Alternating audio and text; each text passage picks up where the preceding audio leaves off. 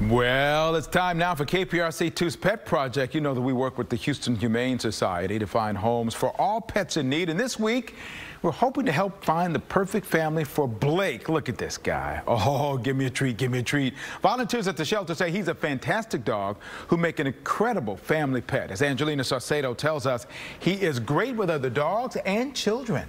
We are honoring Blake today because it is Adopt a Senior Pet Month. Blake is a 6-year-old German Shepherd. You can see he loves to eat. He's pretty thick. But the great thing about Blake is that he is super well-mannered, does great with kids, does great with dogs, loves car rides, and also loves the little head scratches.